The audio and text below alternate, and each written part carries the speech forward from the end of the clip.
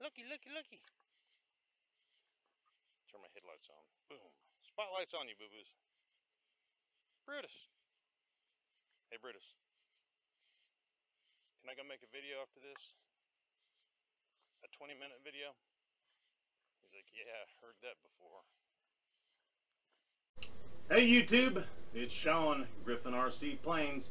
So, if you just saw the video before this one, you saw that I wasn't able to fly the Edge 540 today. My favorite weather app, the one that I've told you guys all to check out, it let me down big time, man. Today was like waiting on Christmas morning. Looking at that thing last night, it was saying 4-mile-an-hour wind all day long. The temperature was only going to be like 170, something like that. But it was going to be good wind. As soon as I got to the park, I looked at the windsock and it wasn't limp. That thing was standing straight out, man. And it was like that pretty much all day long. And I kept checking my app and it kept saying 4 miles an hour, 7 miles an hour. No, it was like 40 and 70. So we didn't fly the Edge. But, you know, I like making cool little test stands and stuff, you know, like this. If you want to win this jet, all you have to do is subscribe. You know, kind of like this one here. This is the one I made for setting up your flight envelope. You know, instead of having a full safe select that'll keep the plane level for you, you can have a flight envelope and you can decide how far you want the plane to bank. And you can check your degrees out right here on this little scale I got. And so that's a cool little thing I made. Check this other one out. You know, this is my center of gravity stand.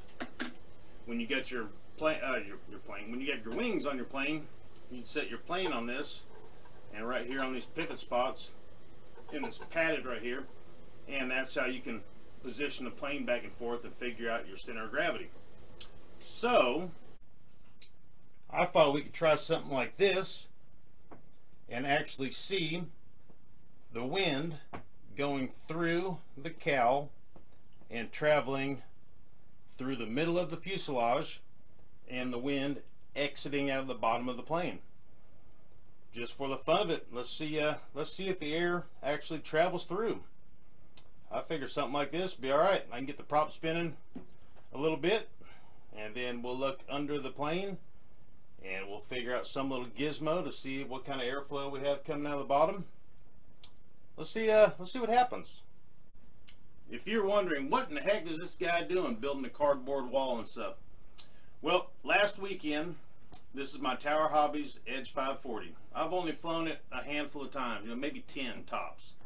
Just because it's not my go-to plane, and that's it. That's the reason why. And I enjoy fiddling with these things just as much as flying them. Sometimes I kind of think to myself, you know what? I hope tomorrow it's raining. That way I can stay, you know, home and fiddle with them instead of going to the park flying.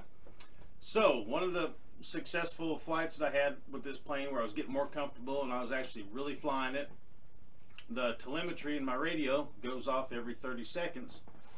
And at one point it said that the ESC, electronic speed control, got to 151 degrees. And that's not over the limit at all, but that's above my other planes.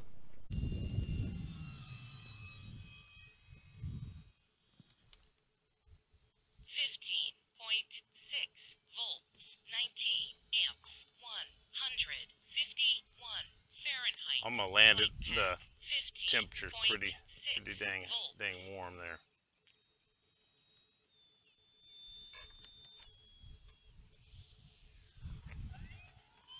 The wind just quit, so I'm gonna turn around and land the other way.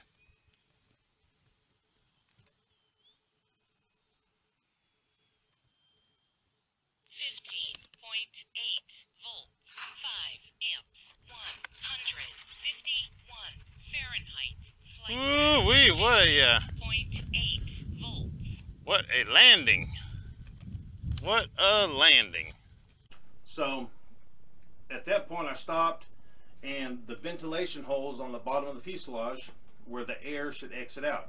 You know, in theory, the air should go through these two holes, travel through the guts of the fuselage, cooling the motor, the ESC, the receiver, the servos, your battery pack, and then exiting out of the bottom, keeping everything cool. Well, I had a friend hold the plane and I was giving it some throttle and I put my hand under it and nothing was coming out of the ventilation holes, the exit holes. So then in the video a couple back, I cut this little smiley face out down here to where more wind can go into the cowl and hopefully flow right through and exit out. Well, today I wasn't able to try that just because of the weather. So I figured right now, let's build a little dam, get the prop spinning, and let's see what's coming out of the bottom. Why not? What else we have to do, huh? So let's put that wall up, and then we'll get a pack in it, and then we'll put the camera down here, and we'll see if we can see the wind coming out of the bottom. I'll figure out some little doodad that we can see kind of blowing or whatever. So let's see. Oh my goodness, my plane got stuck in a wall. Here's what we got going on, folks. We are testing just for the fun of it. You know, what else do we have to do? To see the airflow go through the fuselage, over the motor, over the speed control, over the receiver, over the servos. Everything should be cooled by the outside air and then exiting the exit holes on the bottom of the fuselage. So let's build a little dam here, and I have sealed up where the wings go. You know, the wings are normally under the canopy right there. So a little aluminum foil has that all taken care of. And then the exit holes are here and here. So something like this. And then we're going to get on the back side under the fuselage and see if we have anything coming out of the back. Here's what we got. We got our setup. We got our little cardboard dam here. We got the aluminum foil covering up where the wings would go. So the fuselage is sealed up.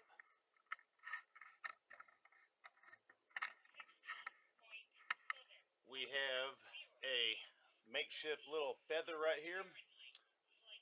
The first set of ventilation holes on the bottom of the fuselage are right here, and we got one more set right back here. So let's give it a little bit of throttle and see if the feathers blow. I'm gonna hold the tail wheel. Look at that. It's working just like it should. That is all right. All right, throttle cut on. Let's move our feathers to the rear and see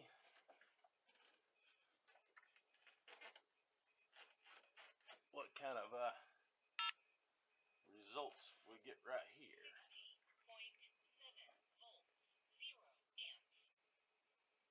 Okay, test number 2. The other exit ventilation hole is right here.